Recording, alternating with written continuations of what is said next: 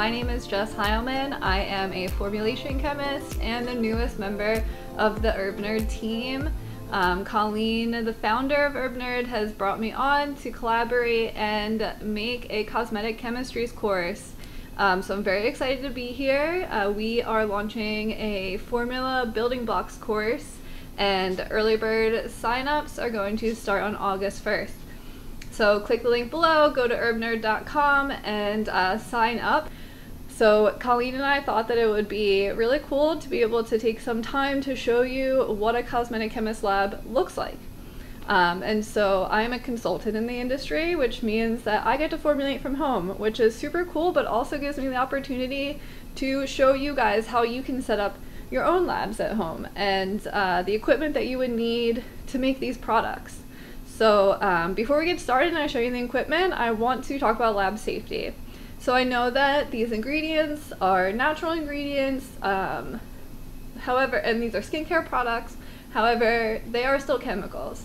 And there's certain of these ingredients that if they're at a high enough concentration, we can injure ourselves. So for the citric acid, for instance, it's obviously an acid, it's going to have a low pH, and if we get that on our skin at a high concentration, it's going to burn us, and we really don't want that. So we want to make sure that we're going over safety and we're talking to you guys about this and you're prepared to have fun and learn, but do it safely so no one gets hurt. Cool. So let's get started on personal protective equipment. So it's PPE. And so the first thing I want to talk about is a lab coat. So I have tie-dyed my lab coat because I'm super cool. You guys don't have to have a tie-dye lab coat. It's not a requirement. You don't even have to have a lab coat. You can use a kitchen apron if that works for you.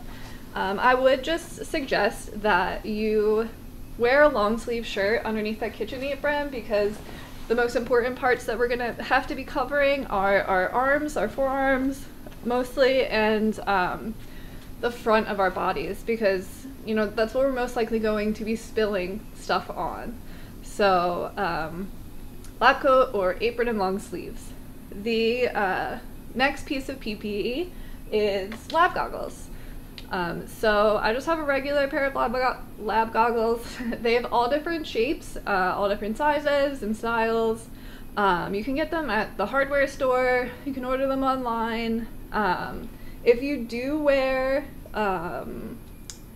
If you wear glasses, it is very important to make sure that you get a pair of goggles that is going to fit over top of the glasses. And they do make them. They're larger on the sides and they're kind of like a big rectangle across the face. So this is important because we want to make sure that your eyes are protected, but also that you can see what you're doing. The third piece of PPE are gloves. So I use nitrile gloves personally because I'm allergic to latex, so if anybody else has a latex allergy out there, nitrile gloves are your best bet.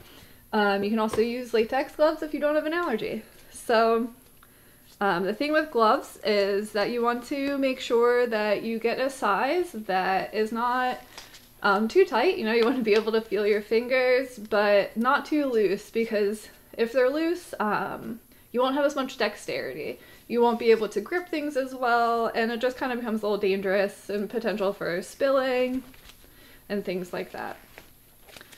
Great, so now that we're dressed and ready to go, we have our PPE on, we can go ahead and take a look at all the equipment. So moving on to lab equipment. This is the setup that I use every single day. I formulate on this bench all day, honestly. I'm probably down here way too much. It is in my basement and it gets a little bit cold down here, so the lab coat does help. A lot of this equipment is kind of a higher level than what will be needed to make the gel cleanser and the emulsified moisturizer for the formulation building blocks class. So what I'm going to do is put a list together of all the equipment that I personally have that you're going to see today, and alternatives that you can purchase so that you can make these batches in your home. So to make the batches, what I use this mixer here. So this is just a motor on top, and it uses a propeller. So it has a propeller mixer coming out of it, and you just use a little key to loosen it, and you can replace the propeller and move it up and down depending on at what level you want to be mixing it. So this is super useful. I used to use a much smaller one, and it just wasn't powerful enough to make some of the batches that I need to make, and especially make larger sizes. So I upgraded to this version, and I believe I purchased it on Amazon, so I will put that link out there. And it comes with a propeller, which is great. And so down here we have my hot plates. You can tell that they are very well used, and I use them every single day. Things spill and then it burns, but that's okay. We keep using them. So these are excellent because they come with a temperature probe. So you would place this probe into your sample, and it will actually heat up your product to a set temperature without you needing to monitor it, which is great because if you're using just a regular hot plate and you're checking the temperature every once in a while, there's a chance that it's going to get way too hot too fast and you didn't notice, and then you have to restart. So this really helps me because I multitask a lot, so I'll be writing formulas while I'm letting things heat up, or I'm testing batches from yesterday while I'm letting something heat up. So this is super great for me. When I first started consulting, I did just have regular plain on hot plates, so I will make sure to link both for you guys. It is there's no issue with using the regular hot plates either. This just makes my life so much easier and helps me with multitasking. So I use this balance here. So this balance is great. So it weighs up to 1 kilo, which works for me because I don't make batches larger than 1 kilo usually. This balance goes out to 2 decimal places, which is very important because I make small batches. When I'm first starting out formulating a product, I usually make about 150 grams at a time. So having those 2 decimal places is great for accuracy and making sure that we're weighing the correct amount of product. There are scales that have 3 decimal places. They are just crazy expensive, so if you would like to get one, absolutely go for it.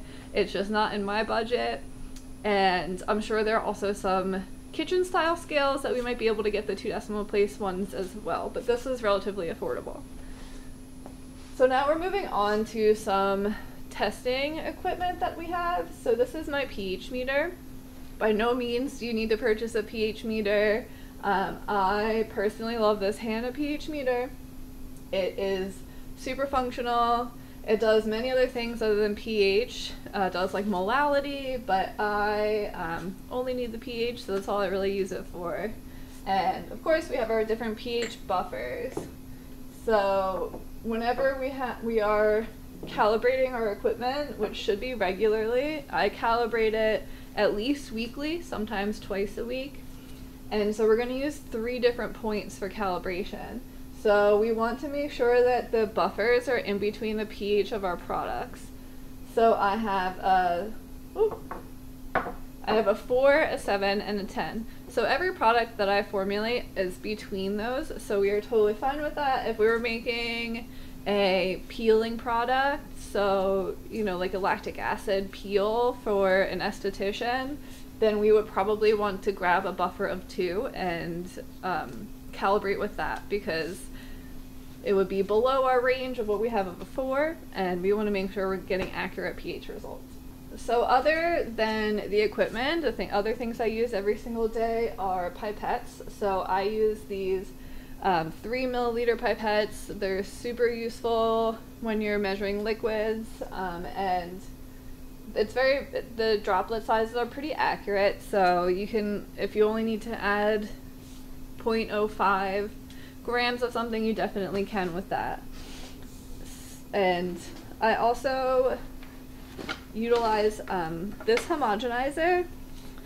So this is a homogenizer. It's actually used in the restaurant industry, but I needed needed something that wasn't going to be too expensive, but was going to have this rotor stator style homogenizer. So this is what I need to be able to formulate products in order to scale up into large manufacturing batches, because they use rotor stator style homogenizers generally like in line with the tank or drop-ins, and this worked really well for me. So for this course though, all you need is an immersion blender, just a regular old kitchen immersion blender. It's what I used for about a year until I started formulating some more complicated products for some clients and needed something a little bit heftier.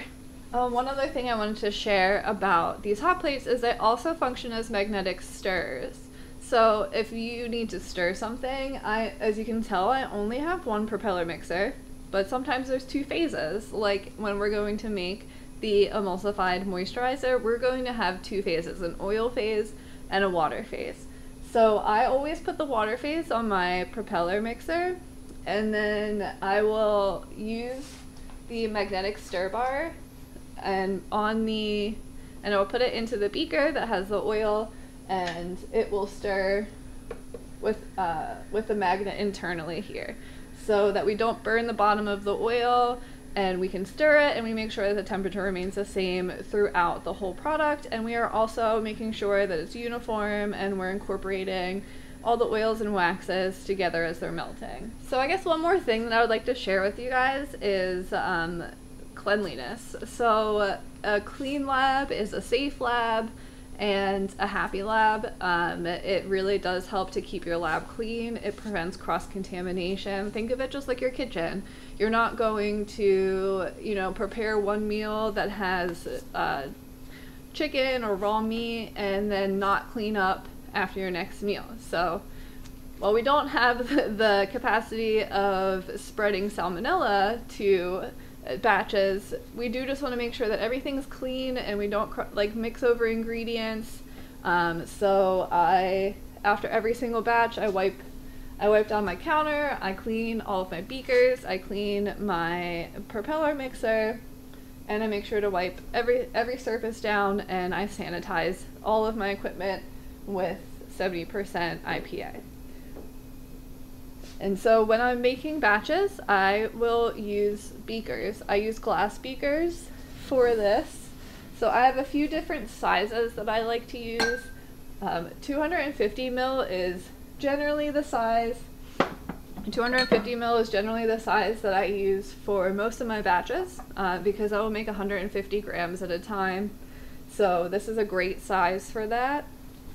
The next size that I use is a 600 ml beaker. This is also used often when I start scaling up or I need to make batches to send out for testing. This is the size beaker that we are going to use for both the gel cleanser and the emulsified moisturizer. And other sizes that are very useful, and I think my 50 ml beakers are up in the sink, actually supposed to get cleaned, but I have 100 ml beakers here too. So using these small beakers to weigh out our ingredients as we go is a much more sustainable option than using the plastic weigh boats. You are welcome to use those if you would like. Some do find that easier, especially if you're learning. I do prefer these and I will be using these, so I will make sure to add both options to the list. So I think that completes our tour. If you have any questions on my lab, you have any questions with any of the equipment I've showed, or if you would like to know more information about how I put all this together, put a comment down below, reach out to us, and I hope to see you in the class. I'm excited to make these batches with you all.